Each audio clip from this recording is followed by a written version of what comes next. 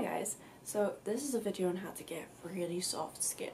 It's possible, it's doable, and it takes a couple steps. So step number one is that you need to dry exfoliate.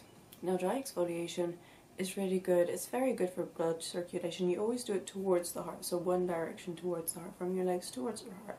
Hence, like there's many videos out there that explains the whole technique. So dry brushing is number one. Number two is going into the shower and scrubbing yourself again.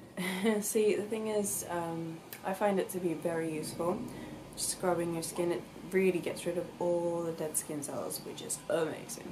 So step number three is shaving. Now shaving also helps gets rid of the dead skin cells, and as well it makes your legs look so good. If you're hairless, then you are lucky. You do not need to do this step, but if you want to, just for the feel of it, you can go ahead. Step number four. So step number four is you, still wet, coming out of the shower, use baby oil. Yes, adults can use baby oil. Don't you judge anyone who uses baby oil. Try it and let me know how it goes, and I'll see you guys in the next video. Goodbye to my gorgeous living aliens being here out this world. Subscribe, like, and comment. Bye!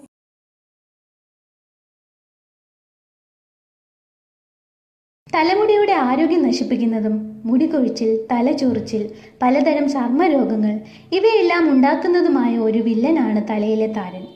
തലയോട്ടിയിലെ വരൾച്ച, fungus ബാധ, തെറ്റായ ഭക്ഷണ രീതികൾ, chemical അടങ്ങിയ ഷാംപൂവിൻ്റെ അമിത ഉപയോഗം, മാനസിക പിരിമുറുക്കം, ചില രോഗങ്ങൾ, ചില മരുന്നുകളുടെ ഉപയോഗം ഇവയെല്ലാമാണ് താരൻ്റെ പ്രധാന കാരണങ്ങൾ. താരൻ കാരണം മുടി ഭംഗിയായി ഒതുക്കി വെക്കാൻ പോലും സാധിക്കുന്നില്ല. വെള്ളക്കടല, ഇഞ്ചി, വെളുത്തുള്ളി, ഗോതമ്പ്, ആപ്പിൾ, ഏത്തപ്പഴം മുതലായവ ദിവസവും കഴിക്കുന്നത് താരനെ പ്രതിരോധിക്കുവാൻ വളരെ നല്ലതാണ്.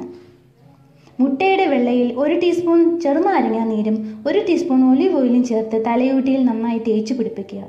20 മിനിറ്റിന് ശേഷം പയറുപൊടിയോ താളിപ്പൊടിയോ ഉപയോഗിച്ച് കഴുകിക്കളയുക. ആഴ്ചയിൽ 2 ദിവസമെങ്കിലും ഇങ്ങനെ ചെയ്യുക. 3 ടീസ്പൂൺ ഉലുവ തലേ ദിവസം തന്നെ വെള്ളത്തിലിട്ട് വെക്കുക. പിറ്റേന്ന് അതിൽ തൈരും കറ്റാർ വാഴയുടെ നീരും ചേർത്തരച്ച് തലയോട്ടിയിൽ നന്നായി തേച്ച് പിടിപ്പിക്കുക. 20 മിനിറ്റിന് ശേഷം കഴുകിക്കളയുക.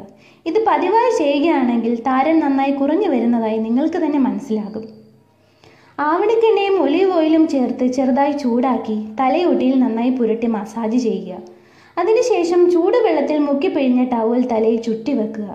15 മിനിറ്റ് കഴിഞ്ഞ് നന്നായി കഴുകി വൃത്തിയാക്കുക. ആഴ്ചയിൽ 1 ദിവസമെങ്കിലും ഇങ്ങനെ ചെയ്യുക. തലേ ദിവസത്തെ കഞ്ഞിവെള്ളത്തിൽ അല്പം നാരങ്ങാ നീര് ചേർത്ത് തലയോട്ടിയിൽ തേച്ച് പിടിപ്പിക്കുക. 20 മിനിറ്റിന് ശേഷം കഴുകിക്കളയുക. തുടർച്ചയായി 1 മാസം ഇങ്ങനെ ചെയ്യുകയാണെങ്കിൽ താരൻ നന്നായി കുറയുന്നതാണ്.